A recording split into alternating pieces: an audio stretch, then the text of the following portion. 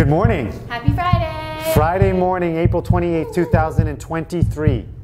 My name's Peter Gronis, and this is Tiffany Gronis. And we are both licensed realtors, property manager, owners, and entrepreneurs among... Oh, you just added me into the intro. Yeah. Okay. If I left it up to you to come up with an intro, we'd still be waiting.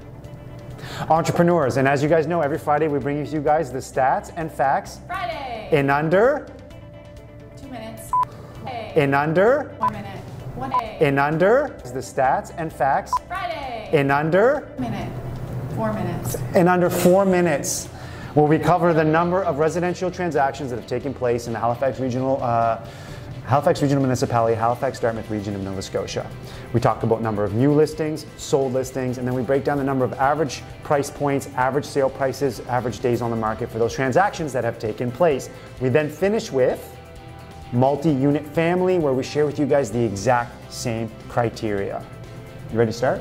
Sounds good. Should we do a little turn of our office space today? No. So in the last 7 days, there have been, from the residential speaking perspective, Halifax-Dartmouth Region, there have been 157 new listings that have hit the market, guys. There have been 121 sold transactions. Now of those 121, the median days on the market, 5. The average list price for those 121 transactions was approximately $581,000.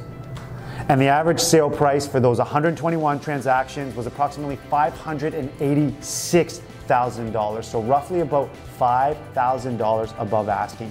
The total amount of money that exchanged hands from a buyer, to a seller, I didn't know I was in on that, is $71 million. Now let me turn it over to my partner in crime, where she will share with you the number of multi-unit transactions that have taken place. Good intro.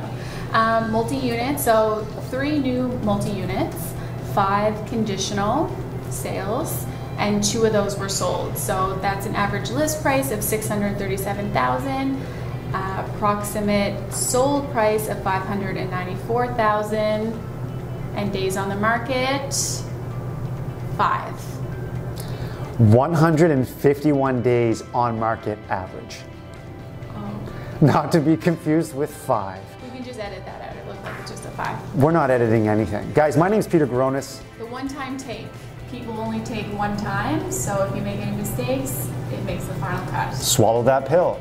Every Friday what I do is I essentially bring you guys information. And I do that for 2 main reasons.